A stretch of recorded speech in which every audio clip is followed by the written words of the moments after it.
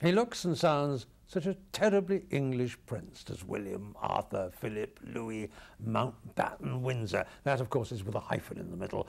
But the British royal family's real family origins aren't homegrown at all. The House of Windsor, as they now choose to call themselves, actually derives from the marriage of Queen Victoria, who was German, last in line of the Hanoverian royal family. In 1840 she married Prince Albert, son of the Duke of Saxe-Coburg-Gotha, which is also in Germany, as if you hadn't guessed.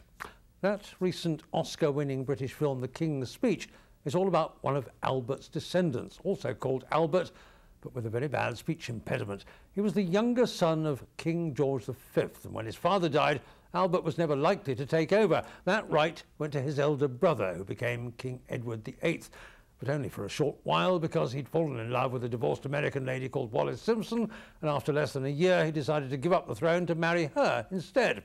So poor old Albert stammered his way into the job and even changed his name to George VI in order to sound, well, a bit less German. These days there's nothing particularly wrong with being German, but it's very awkward indeed when Germany and Britain have been at war. Twice in the 20th century this happened. But never fear, our royal family sorted all that out. Their survival instincts are very strong indeed. In 1917, they quietly dropped their name, Saxe-Coburg-Gotha, and instead proclaimed that from henceforth they were to be known as the Windsors. That sounded much better and much more British. At the same time, the new surname, Mountbatten, suddenly appeared to cover up the fact that another significant branch of our royal family was actually known as the Battenbergs, no less.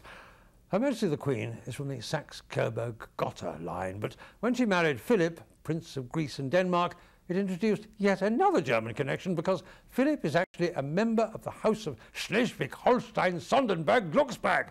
So in a few weeks' time, in the Gothic splendour of Westminster Abbey, when the Archbishop of Canterbury asks Prince William if he will take Kate Middleton to be his wife, don't be surprised if you hear a quick "Jawohl" pass his lips as he stares lovingly at the bride.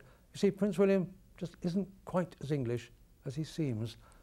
This is Ed Boyle for CBS News in London.